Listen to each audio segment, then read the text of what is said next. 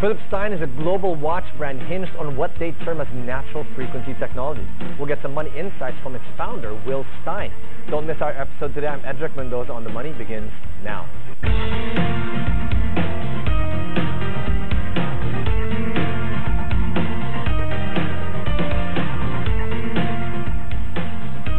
Have you heard of the term responsible luxury? Will Stein, founder of global watch brand Philips Stein, is here to shed some light on this and also provide snippets of his own money insights. Will, thank you for being here on the show. Thank you, Edric, for having me. And I'm very excited to see your perspective, not just on what it is that you have built, but even how you have handled money and what you've learned in the process. So that term, responsible luxury, that is a term that has come about with the brand that you launched in August of 2003, if my data serves me correctly. Right. Tell me more about that term. Well, that was actually quite interesting how we came up with this idea, because we looked at luxury as a whole. And on the one hand, you have material luxury, which is replaceable. But then you have immaterial luxury, which is not replaceable. And by that I mean your health, your well-being, that's irreplaceable. And because Philips Stein is an adjunct to health and well-being, so we thought responsible luxury would make sense. So the idea is covering both areas, right? And has that worked for you? It has worked for us, but over the years, of course, we have also coined other terms, like, for example, true luxury is well-being. Because at the end of the day, our product has to do with a healthy lifestyle, with overall well-being, with an improved quality of life. And that's how we carved out our niche. Okay. And when you talk about carving your niche, what is the unique feature of your watches that actually shows this responsible luxury? Right. Well, the unique feature is what we call natural frequency technology. And what I mean by that is we are surrounded by frequencies at all times. We're surrounded by man-made frequencies, the lighting, the cell phones, the computers, etc. But we're also surrounded by natural frequencies. And natural frequencies are in fact very good for our well-being. They're good for our body. But because of this clash, it creates somewhat an imbalance.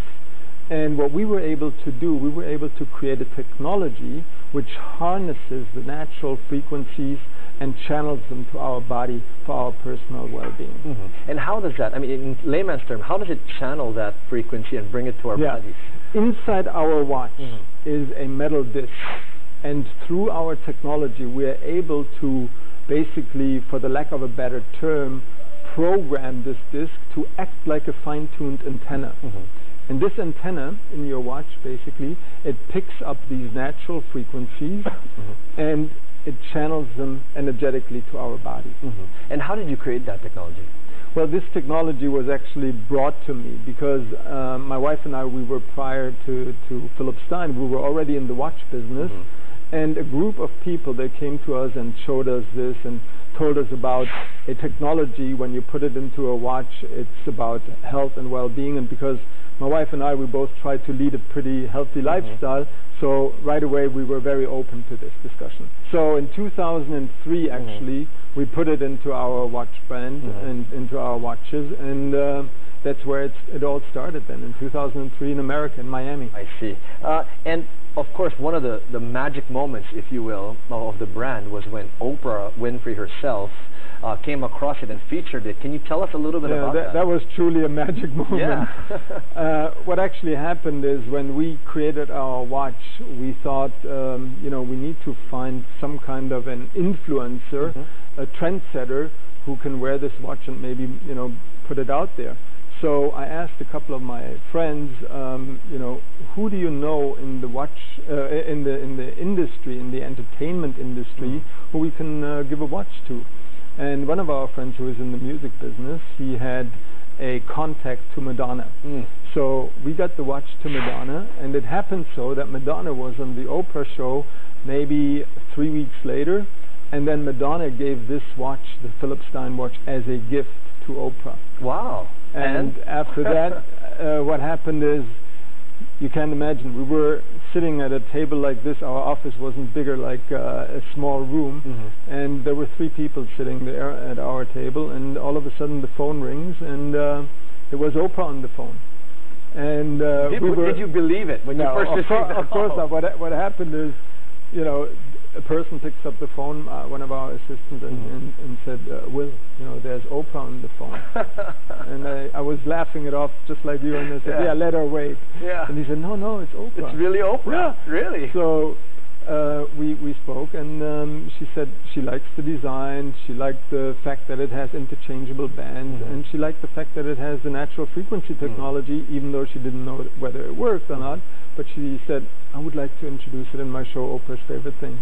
Wow. And the rest is history. And the rest is history. Now tell me a little bit about the name, Philip Stein, because that is not your name. No. That is not your wife's name. No. Help us appreciate how you came up with that brand name. Well, Stein is my last name, and we wanted to create a brand which, you know, has the last name in it. But Will Stein doesn't sound, you know, good, and also sounds pretty good to me.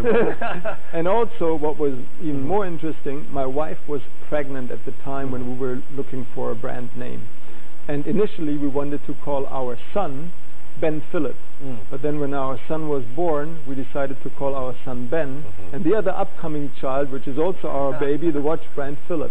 This is how Philip Stein came about. And now Philip is grown up and is very successful. And Ben has also grown up. Can you tell me the expanse of Philip Stein now? I mean, how many countries in the world are selling your product, and what sort of range do you have? Yeah, we are in, you know, almost 30 countries, or a little bit over 30 countries in the world. Some areas and regions are, of course, stronger than others. Until today, the US market, together with the Caribbean and Canada, is our strongest market. That's where we build our base, that's where we build our foundation. But the Philippine market has been extremely important for us, and is a key market for us, because we started in the Philippines in the year 2005. Ever since, it has grown.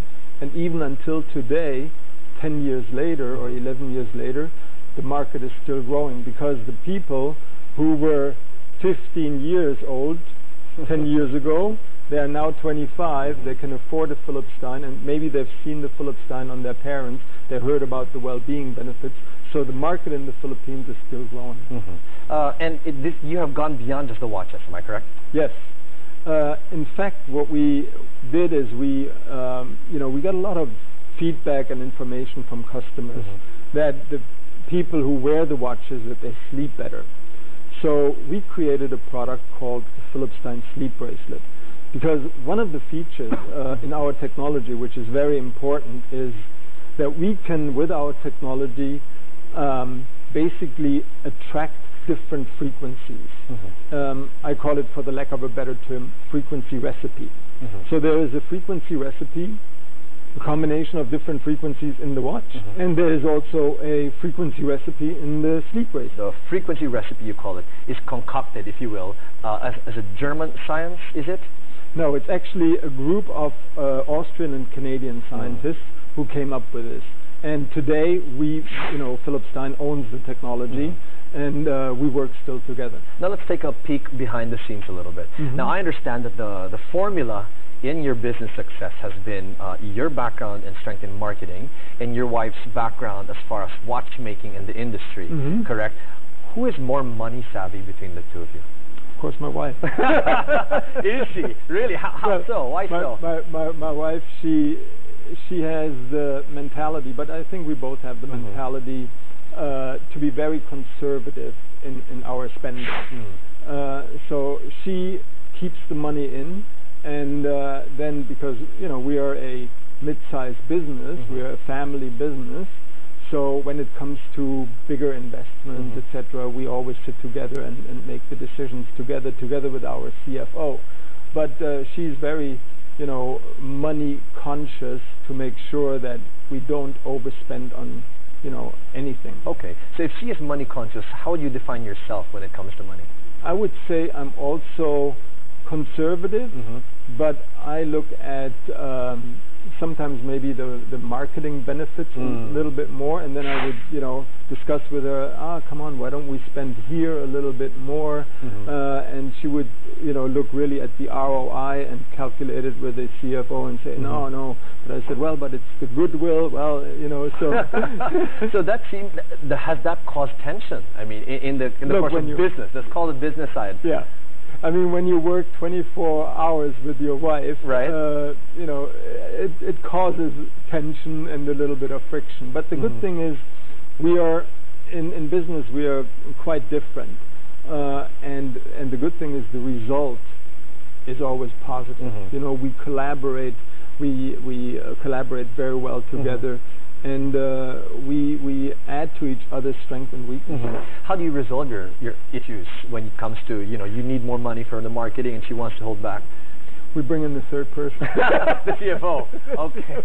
So that has been the secret recipe behind the scenes for that. We're going to take a break just right now and continue on talking more about, you know, how you handle the money side of things. Okay. We're just going to pause for a short break right now. We'll continue our discussions with Will Stein when we return.